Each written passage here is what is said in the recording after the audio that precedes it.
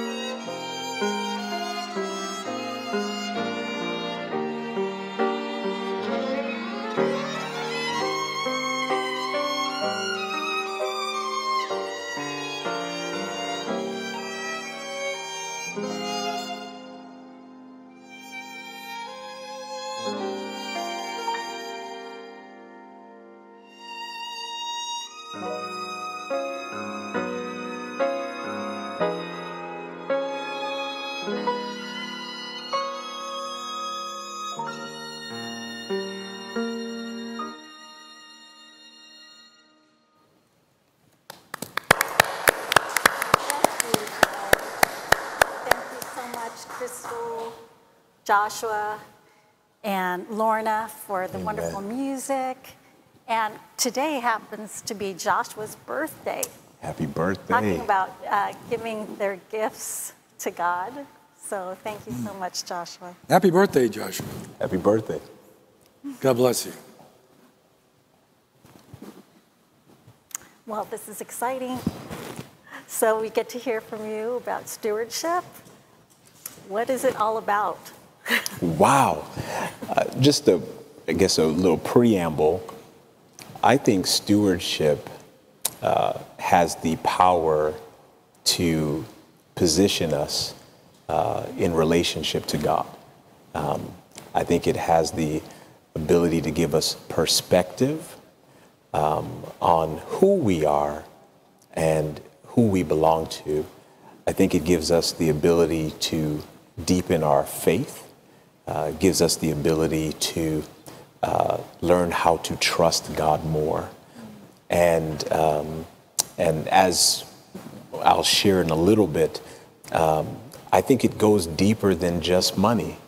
Many times we think of stewardship and we think of money, but I would dare say that that is just a byproduct of a proper stewardship mindset. We will give when we are true stewards because we know that it belongs to our Lord. And so, in fact, all of it belongs to Him. Everything belongs to Him. And I think we'll cover that a little bit in a few, yeah. That's beautiful. Well, and Joshua exemplified that, you know. Yes. His birthday, his talents, those are gifts from God. That's right. And he's giving it back. Giving it back to Him. Beautiful. So, beautiful. Marlon, what are your thoughts?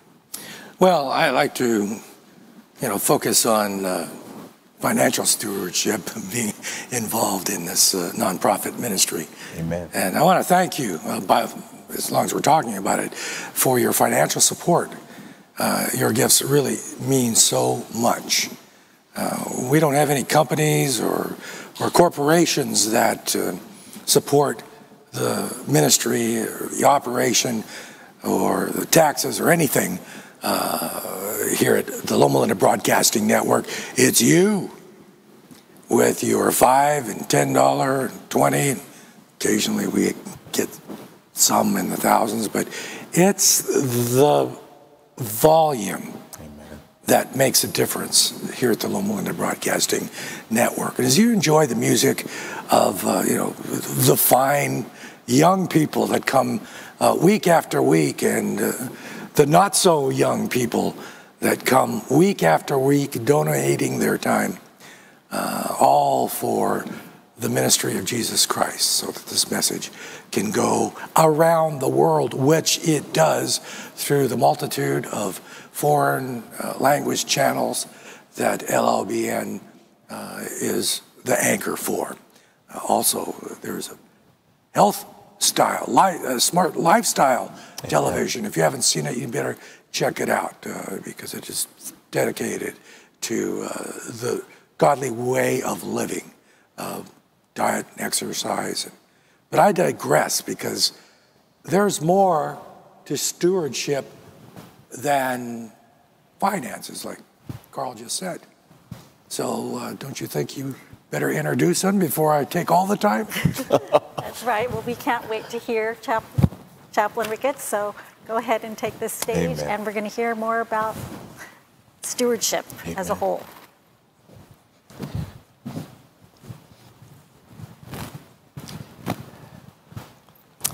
Amen. And I just want to give a hearty amen and an appreciation to Lorna and Joshua for your beautiful music, and also the wonderful pianist who blessed our hearts on that piano. It's my favorite instrument. And I just want to say thank you. You made it sound beautiful. Just thanking Christian Connections, the Christian Connections family, for allowing me to come back one more time to Sheila and Marlon, to Ganem, to Dr. Taylor, to the wonderful crew who you don't see behind the scenes, who allow this beautiful Christian programming to come to each and every one of you. I have an assignment to speak today. And so, if you would be so kind to get your Bibles, you might get them on your devices, your iPad or your Android, or maybe you're on your desktop or laptop.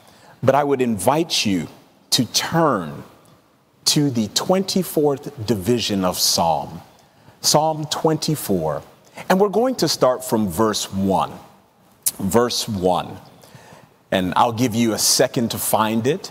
If you're in your homes, if you're in your car, hopefully someone else is looking it up for you. But wherever you may be, hopefully you will find this piece of scripture. And I'll read it for you. Psalm 24, verse 1, in the New American Standard Bible. The earth is the Lord's, and the fullness thereof, the world and those who dwell in it. For a few moments, I would like for us to focus on the theme, Stewardship Says. Stewardship Says. Let us pray. Heavenly Father, may the words of my mouth and the meditation of my heart be acceptable in thy sight, O Lord, our strength and our Redeemer. Let all who love him say, amen and amen. Stewardship says, possession is 9/10 of the law. One legal attorney, in his advertisement of services, notes that the idiom essentially means that when you physically possess something, you have a stronger legal claim to it than someone who just claims ownership of it. Another way to say this, according to the attorney, is that custody presumes ownership. The attorney goes on to say, concerning possession being 9/10 of the law, it's the assumption that if you have physical custody of something, meaning possession, then the chances are better than average that it is, in fact, yours. Well, I want to let the saints of Christian Connections know that there is a better than average chance that I belong to God. I get excited when I think about the fact that we belong to God. One of my favorite songwriters writes the words, "The heavens are telling of God and his glory. A mighty God we serve. They speak of his character, awesome creator. A mighty God we serve. Angels bow before him. Heaven and earth adore him. No other God above him. A mighty God we serve." If the birds are singing about our Lord, if the trees are swaying and giving praise to our Creator, if the grass even grows and gives acknowledgement to his creative power, if the sunflower even leans a little closer to the sun, I believe it's okay for you and I to give God praise every now and then. Oh, not just every now and then. How about every moment? Because he has created us. The Bible says he has created us. We didn't create ourselves. We are his people.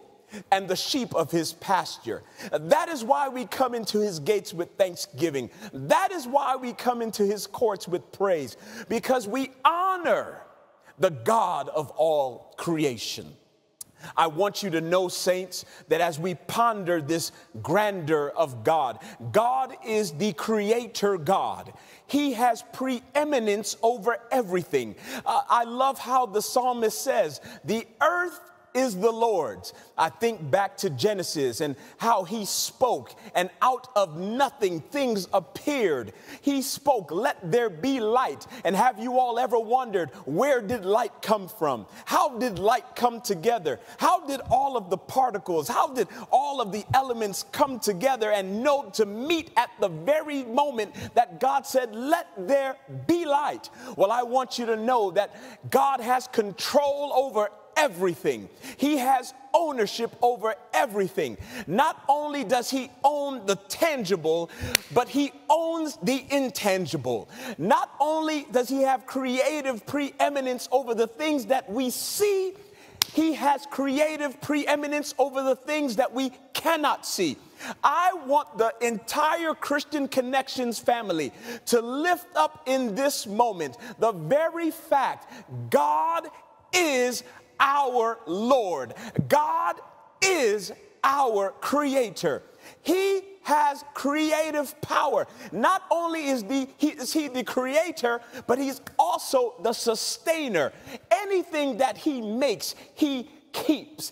Anything that he has put into being, he protects. He is the protective God. He is the loving God. Oh, I love how one of my favorite songwriters said that there are moments where we might be down. There are moments where we might be depressed, but God has his hands on you. He said he will see you through. And when you cry, he's holding you. So lift your head up high, for he will provide. Not only is God the creator God, not only is he the sustaining God, but he's God the Father. He is Abba. He is the one who holds you when you're down. He's the one who encourages you and picks you up when you are going low. He's the one who sees us. He knows we are but dust, but he loves us because he put within us the breath of life, and we became a living soul. Saints, I want you to know that God created us. God sustains us. God loves us. God cares for us. And I need you to understand that you don't even own yourself. God is the owner of it all. He owns the cattle on 1,000 hills. He owns the stars in the Milky Way. He owns the atmosphere that we try to go through. He owns the land and the street that you walk on. He owns it all. The earth is the Lord's and the fullness thereof, the world and all they that dwell within. Saints, while possession is 9/10 of the law, we have a problem. We have a problem even with this text, because while it appears that God is the owner, there are moments when we don't treat him like he is the owner. There are moments where we believe we are the owners.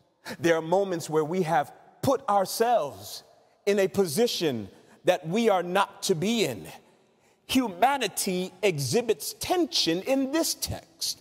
Some of us, due to our familiarity with earth life and our handling of its materials, the house, the car, the job, the money, have severed God's ownership rights. We write theologically incorrect songs sometimes, saying even these words, go get your stuff back. Oh, and now many are confused about who is the creator and who is the created. Who is the owner and who is the steward?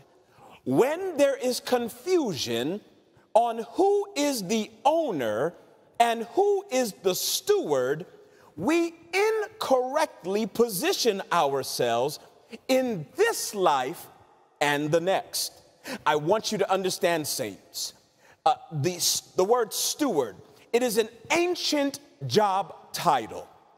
It describes a person who takes care of or manages something. Check this. They manage something for someone else. They take care of or manage something for someone else. Let me make it clear. When we view ourselves as owners, we find ourselves telling God what we will do with the gifts he has given us. But when we view ourselves as stewards, we give God preeminence with every gift we receive in our lives. It is just like you heard the beautiful sounds of the pianist and the violinist this evening.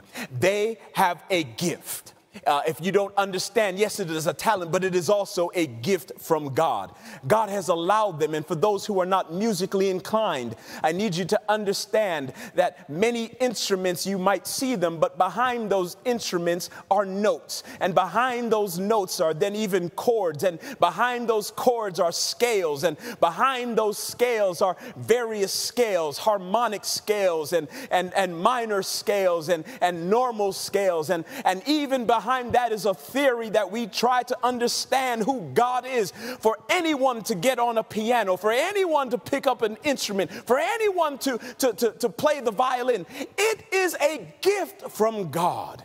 And we ought to give every gift back to him.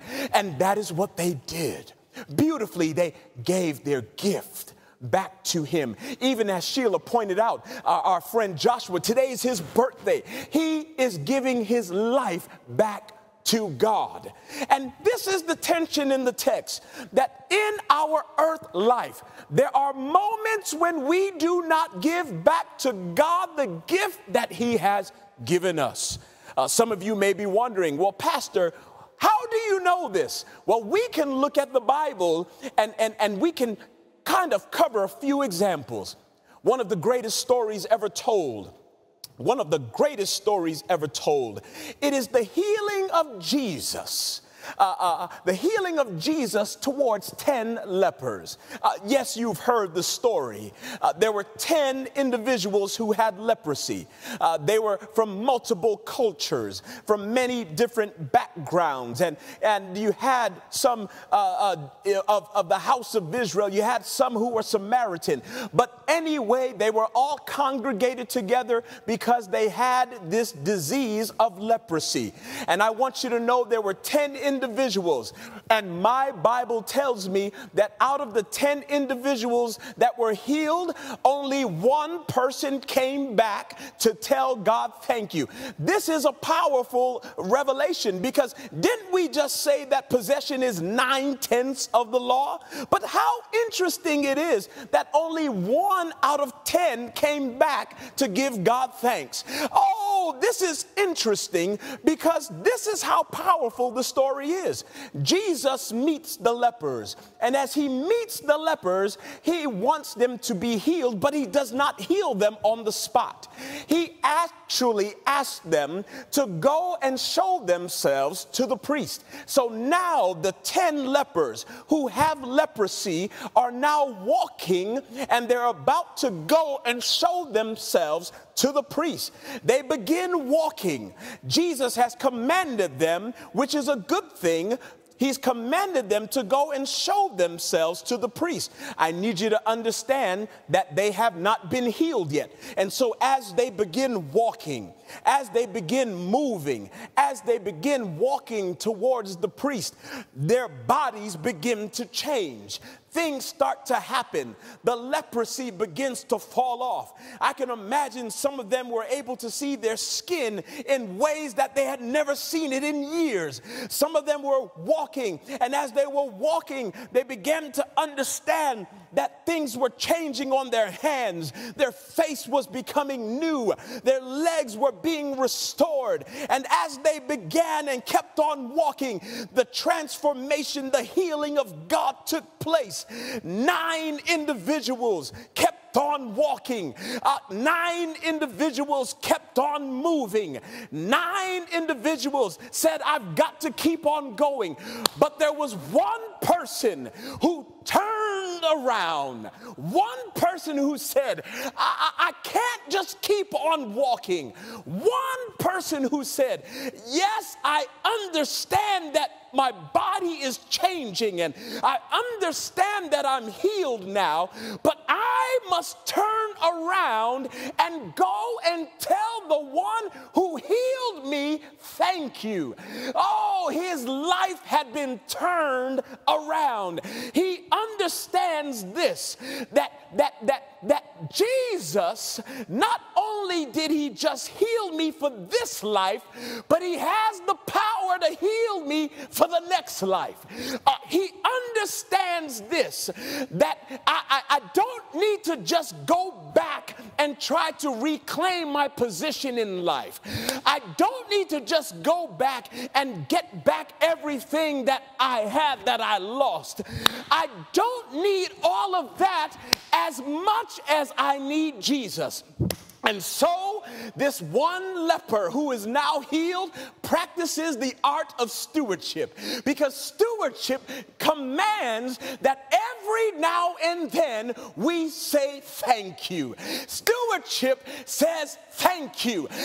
He turns around to go and tell his healer, his maker, his creator, thank you. Thank you, Lord, for saving me. I know that you touched my body, and I know that one day I might die, but I know that even if this body dies, I have hope in the resurrection. I have hope in the next life. You, God, have positioned me to know that you are Lord in my here, you are Lord in my now, and you'll be Lord in my eternity. And he says, thank you. Saints, I need you to understand, when you understand stewardship, your life is no longer your own. It's one thing to have goals and dreams and to pursue the things we want, but it's another thing to go and tell God, thank you for giving me the goals. Thank you, God, for giving me the dreams. Thank you, God, for healing me. He didn't heal me so I can just go back. He healed me so that I can have relationship with him forever. Stewardship says every now and then we've got to say thank you. Oh, I love this story because it reminds me in my life when God blesses me with something, I ought not just run off into the thing he has blessed me unto, but I ought to pause, turn around and face the God who has turned my situation around and tell him thank you. Oh, some of you might not fully understand it yet, but there's another story that impresses me, and not only does it impress me, but it impresses Jesus.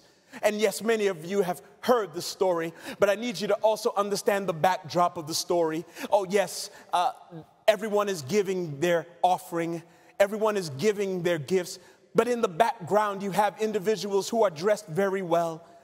They are prestigious, they are noble, they are proper, yes, they are wealthy, but the Bible doesn't even just stop there. Yes, it highlights how well dressed they are and how well spoken they are and how many deals they might be trying to make in the religious circles, but it also highlights that they are individuals who plot on widows. It highlights that these were individuals who would plot on widows. And if you don't know anything back in the old day, what would happen is if a wife lost her husband, or if a mother lost her son and had no one to care for the property, what would happen is that people would begin to encroach upon her property and move the ancient boundary stones and get in a little closer until they choked her property out.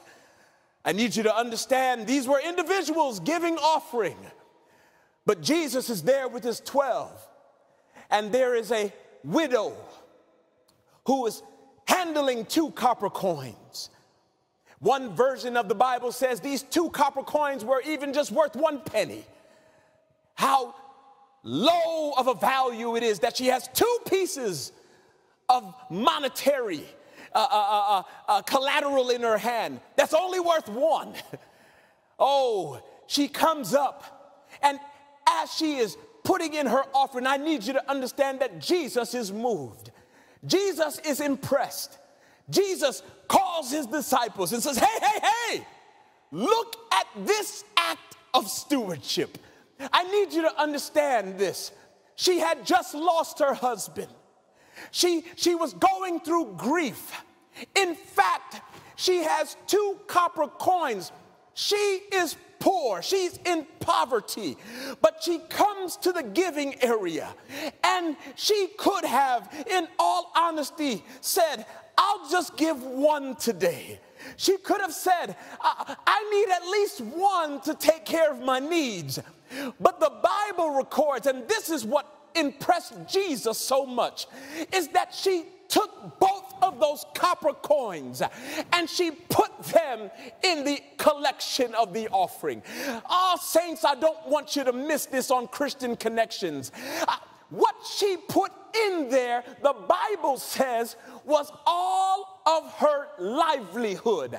The Bible says she put in all of her living. The Greek word is bios, meaning, I could even go off on this, she gave all of her life. And the second thing that I want to share with you tonight is that stewardship says that you must give all of your life. Oh, everybody else was giving of their abundance. And I need you to understand that sometimes giving is not true giving. Giving just mirrors something. It mirrors that you're supporting God. It mirrors that you are supporting ministry. But it is not truly you giving your all. Jesus is impressed because this widow gives her all, and he highlights others have cast in out of their abundance. They still had room in the bank. They still had a lot in the savings. They still had a lot at home. And Jesus is not looking for us to be stingy givers, not even with our finances, but also God does not want us to be stingy givers with our life. Oh, Jesus is moved, and he is so moved by this woman's giving, he calls the disciples to look at this. But not only does Jesus call the disciples, I believe he calls us to look at it. He wants us to practice this act of stewardship, of understanding that every now and then we've got to tell God thank you. And every now and then, even when the ends don't meet, and even when things don't seem to make sense, we must still give God our all. This is a powerful message, because it challenges us to put our faith and to put our trust in the only wise God. It is a powerful message because it challenges even me to put my faith and to put my trust in the God who has created all, the God who sustains all, and the God who cares for all. Don't you ever think for a moment that God doesn't see you in your challenge. Don't you ever think for a moment that God doesn't desire the best for you. God has blessed you with life so that you can give him back your life. And this is why we must understand that we are stewards of the life that God has given us. God is the owner. And if God is the owner, I am simply managing and caring for something that God has asked me to look after. Oh, in fact, the Bible even says, don't you know that your body, don't you know that you're not your own, but that your body is the temple of the Holy Spirit? The Holy Spirit desires to abide in you. We must allow this house to be a house where God can dwell. We must allow this house to be a house where God can reside. We must allow this house to be a house where God can love through. We must allow this house to be a house where God can lavish others with compassion, grace, and forgiveness. If we let God in this house, it shows that He is the owner. If we let God in this house, it shows that we are stewards. And when we allow God to have His way, blessings will happen. Christian Connections, I want you to know that sometimes we get caught up with life. We get so caught up with life that we don't know how to let it go. Sometimes we get so full of our own pride, we don't know how to say thank you. And every now and then we've got to learn what stewardship says. Stewardship says it's okay to tell God thank you. Stewardship says it's okay to give God our life, to give God our all. When we allow God in, we understand who is the owner and that we are the stewards. It is at that moment when truly we can practice this gift of stewardship in every facet of our lives. Sometimes adulthood and thinking that it's my house and my car and my job and my family and my everything, sometimes it causes us to miss out on understanding truly who God is. But every now and then, maybe we ought to play a game. There's a little game that Charles Schulz, Charlie Brown, he had one of his characters lead out in this game, and her name was Lucy. And Lucy would play a song, and I don't know if Linus was playing on the keys, but she would sing the song, "Listen to Lucy, listen to Lucy." And everyone would do anything that Lucy would say. When Lucy said, "Move" or "raise your hands," they would raise their hands because Lucy said so. Oh, it's interesting. But when Lucy said, "Move your hands," they would be out of the game because they didn't hear Lucy said. Oh, it's very interesting. Charles Schulz got this game from a game we all know, Simon Says. And Simon Says is a very fun game, and it's a game where there's someone who is calling out to everyone. Simon says, "Walk forward." And if Simon says walk forward, everyone then walks forward. But if the one who is in the role of Simon just says walk forward, and you walk forward, you're out of the game. Oh, I bring this up to you because this game kind of lets us know what real Christianity is and what Christianity is not. There might be behaviors and actions that we participate in. And yes, it's the action of giving. Yes, it's the action of doing Christian moves. But unless it's connected to the God who said to do it, it is not a move approved by heaven. And so, stewardship says, give your heart to Him.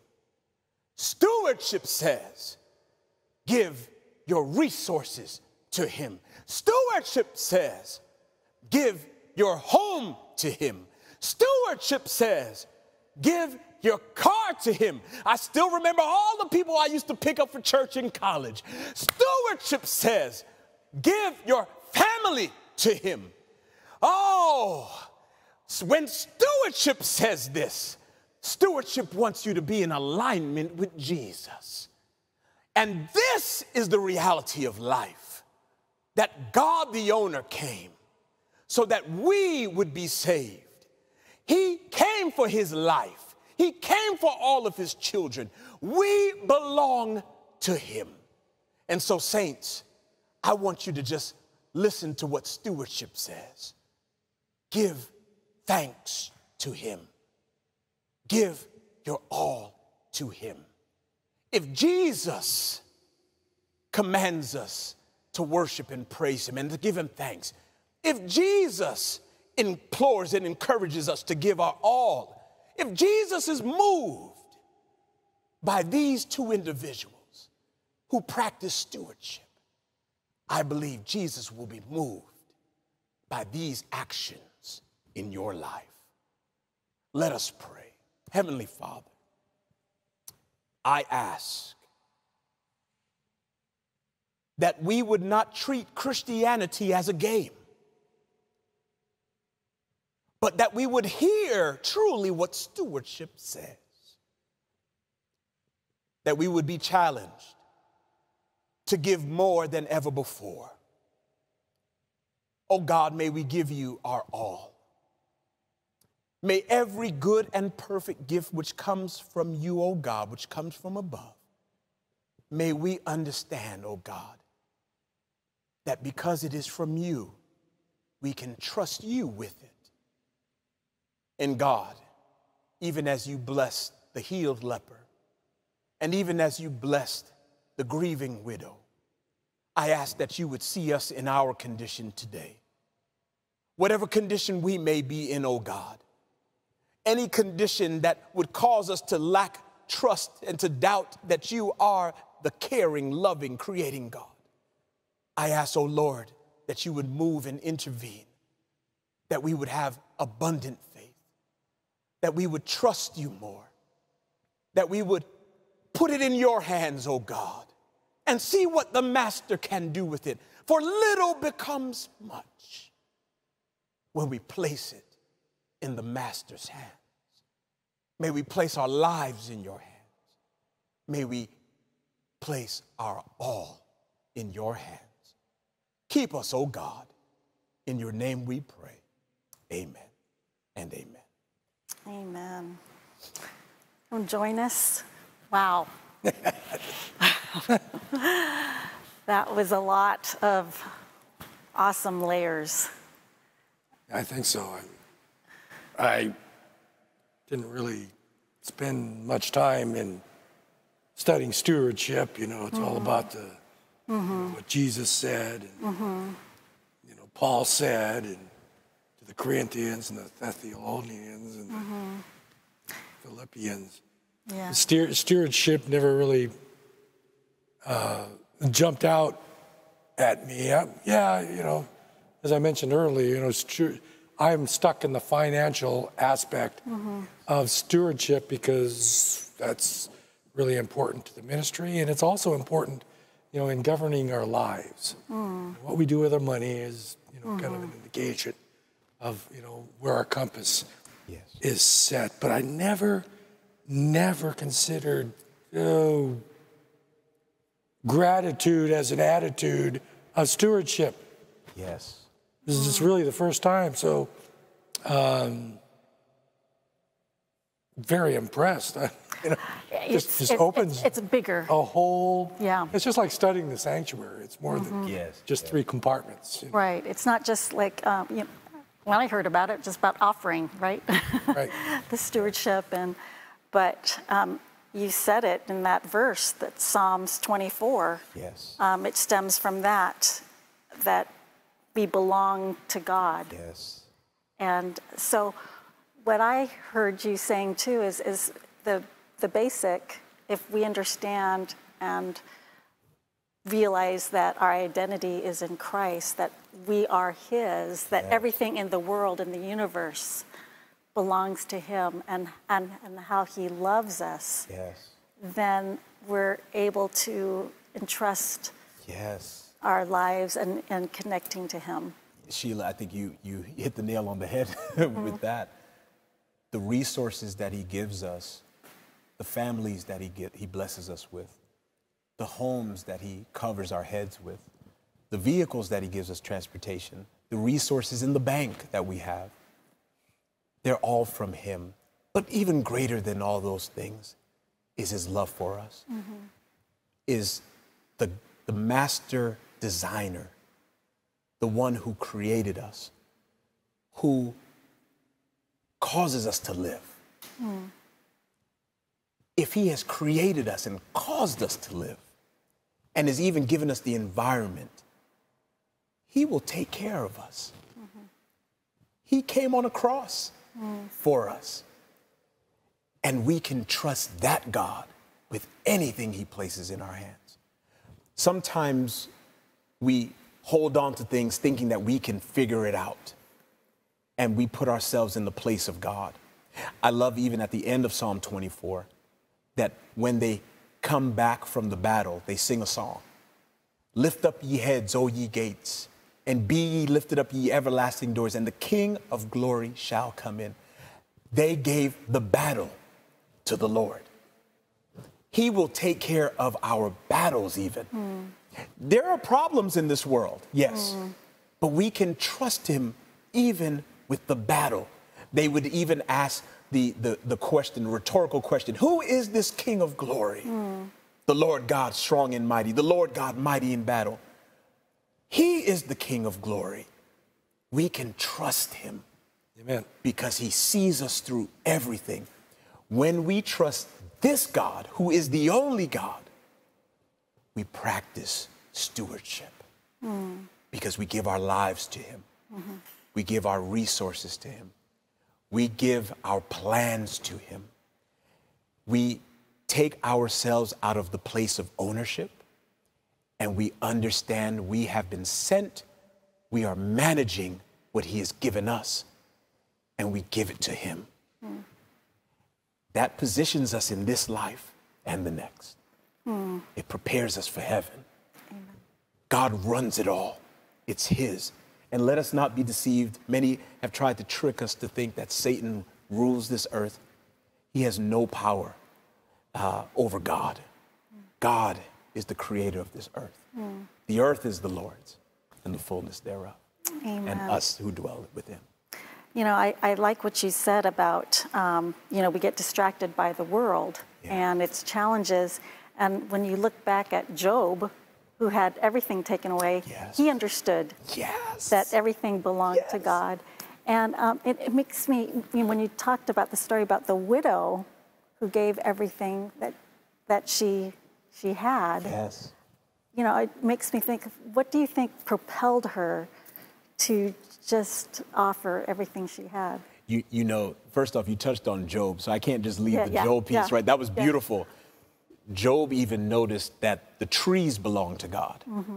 And because he saw the tree come back to life, he asked the first question of resurrection, probably chronologically in the Bible. He was like, well, if you could do it for the tree, could you do that for us, for humanity? And he says, all the days of my life, I will wait until my change comes. And he understands that God has power over all of creation. What drove her to do this? I wonder sometimes with my curiosity, did she know he was there? But even that, I don't know if that made any difference. I think she trusted God so much that no matter what was happening in society and no matter what she was going through, that God would see her through. And sometimes it has to be so simple because logic says no. Logic says keep the two. Maybe a little bit of faith says keep one. But her all says it's better in his hands. And when we put it in his hands, he doesn't fail. I wish I could have interviewed her to ask her, what drove you to do that? What drove you to give a gift that impressed God? But, I mean, God, who owns it all, is moved by that. I wish I could have interviewed her. But I believe she had a faith in God that was so strong that not even her environment could disconnect her from him. And I believe she gave her all because she knew that God is her all. Amen. Yeah. Well, we'll get that chance in eternity. Amen. And I think Yes. Job, the widow, had that eternal mindset. Yeah. And what would you tell those, who just want to, who are just in beginning, our viewers? Yes. How can we get that eternal mindset that we are truly God's? I would say in the brief time that we have, I love how Romans puts it. We don't have to conform to this world, but we can be transformed by the renewing of our minds.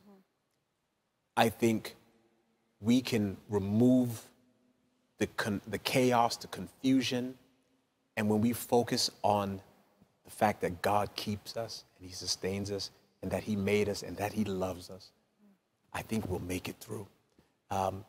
We just need to think about him every day. Just think about him. Spend a few moments and think about him. I promise as we just meditate on his goodness and we remember what he's done for us in the past, we'll see how he comes through for us now and how he will come through in the future. Amen. So it brings to mind that thank you. If all we can say is thank you to God, then that's enough. It's powerful. And it transforms us. Oh, I think it makes him so happy. Yeah. When we can say, Abba, Father, thank you. And we see that in our own lives when we tell anyone thank you. And I say, Marla, thank you. I say, Sheila, thank you. When we also say, as Paul said, I thank my God upon every remembrance of you. I think stewardship. You know what I think? I think you need to come back so we can we need to talk continue with this discussion. Right. But powerful. Music. Oh, we do. We have music, and we're so grateful for our musicians. So we get to hear from Lorna, Joshua, Amen. and Michelle on the piano. Amen. Crystal. Sorry, Crystal. Amen. Crystal. Thank you, Crystal.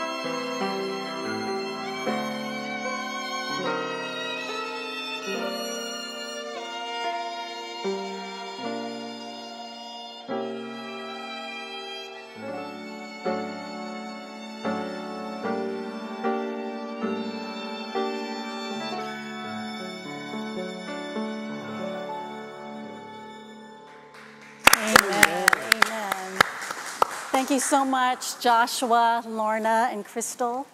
The song was It Was For You. And we just want to thank you, our viewers, for your wonderful gifts, your prayers. And we want to thank God for you, honestly. And we want to thank you, Chaplain Ricketts, for your wonderful message. It's true. Once we give our thanks to God and know that we are from Him and that He loves us, we can get through any challenges, anything we face in this world, because we have Christ. Christ is our victory. So God bless you. Thank you, Marlon. Oh, thank you, Sheila. And just a reminder to keep thinking and praying, and together with Christ, we'll make it through. Thank you for watching LLBN, Lighting Lives, Blessing Nations.